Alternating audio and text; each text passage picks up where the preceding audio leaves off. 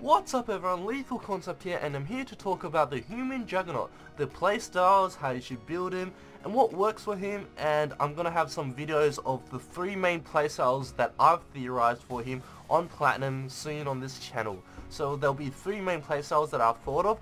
The first one is a playstyle that you've already kind of seen on my channel. It's the Dempsey Roll playstyle with the Scorpion with the Saria Huntress, this time with the Human Juggernaut. And the reason why this can work with the Human Juggernaut is a couple of things. So first off, he has Apex Training, one of the strongest weapon damage increasing boosting passives. That's a mouthful. So basically you pick up as much weapon damage as you can in Apex Training for your Scorpion, and then you pick up all of the defensive. You don't do melee, so you pick up the regeneration, and then you actually pick up evasion here, and then fall off time. And the reason why you do this is, I feel that 1.5 second invulnerability after I kill, it feels very short, whereas an extra 3 seconds on the passive time before bonus falls off, it becomes 6 seconds obviously because plus 100%, then you get a lot of damage resistance, and this is along with the evasion. So if you didn't know, the Human Juggernaut has an innate plus 100 damage resistance while evading. This goes up to 200 damage resistance while evading, and this then stacks up to the 50 damage resistance you get from your remnant armor. And then you have Fortify, and this goes up to about 70, I think, just 70 base, yeah, 70 damage resistance while evading. And then you got Explosive Purge, and what you can do is, this playstyle, I haven't tried it yet, but I will try it in a couple of Platinum videos, as I said. But this playstyle seems very fun. So you dash around, and you have over 300 damage resistance. So you got 100 from your dodge, 200 from the evasion, plus 100% damage resistance while evading. Then you got your 50 from your damage resistance of just your base remnant armor. Then you got another 70 on Fortify, and so you got 300 damage resistance, over 300 while evading.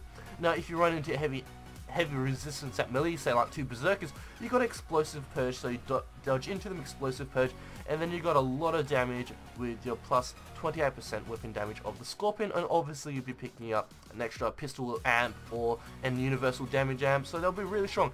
And then when they're stunned from Fortify, you can snap freeze them. So this is going to be basically my third build for that Dempsey Roll playstyle. And everything for anything else that's unarmored, you got a Shockwave that still has a bit of force and that can stagger them. So unfortunately you can't max this out obviously, because you can only max out 4 out of your 5 powers, but it's still useful for mass staggering those kind of base units, so sharpshooters, raiders, dogs. And then you also still got Fortify. For long range, I'm thinking, I can't actually click out, because if I click out, it'll ask me to confirm my skill points. But if I had to pick something, maybe a Vanquisher or something that can really take advantage of hitting those critical weak spots, like a Yusha, Vanquisher.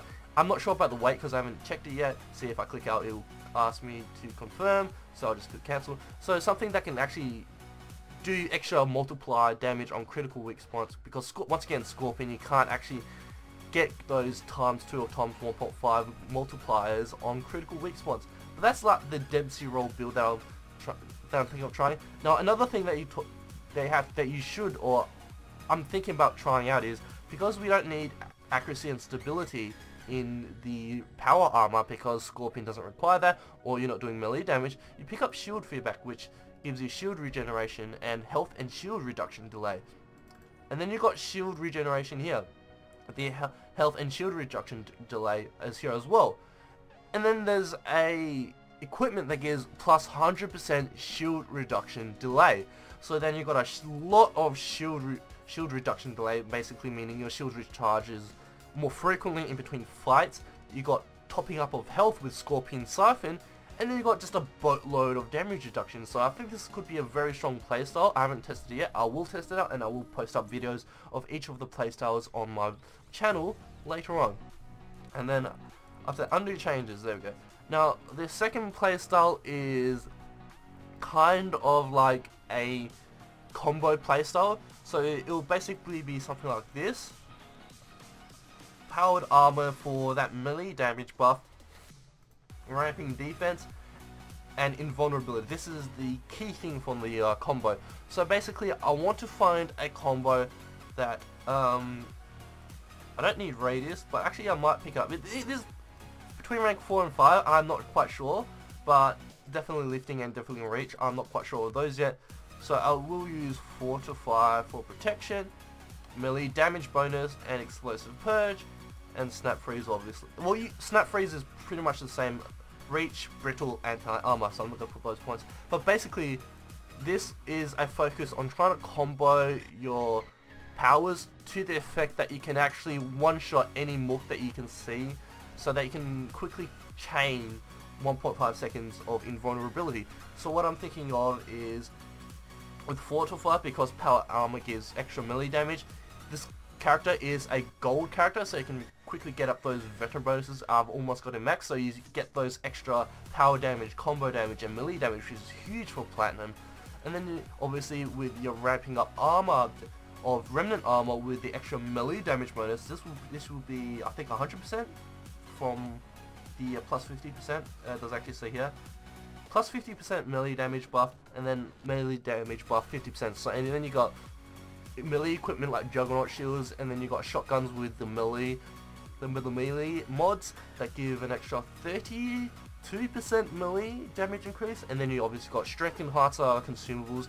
So basically you do run in 4 to 5 shockwave and then detonates, do a couple of shots with your shotgun, I'm thinking scatter shots so you don't have to reload, and then melee them for that finishing blow. And this should be in a span of about maybe half a second on each combo, and then that should proc your 1.5 second invulnerability. And because you're using abilities that stagger or stun, for example, snap freeze will freeze everything, fortify stun will stun everything obviously, and shockwave will also displace or lift up anything that's unshielded, and also do a stagger as well. So you got a lot of like CC effects. You're still quite tanky as well, cause remnant armor and fortify. So this will help in between the transitions, where if you don't have the invulnerability uptime, that kind of defense that you have will keep you alive until you can actually get a kill.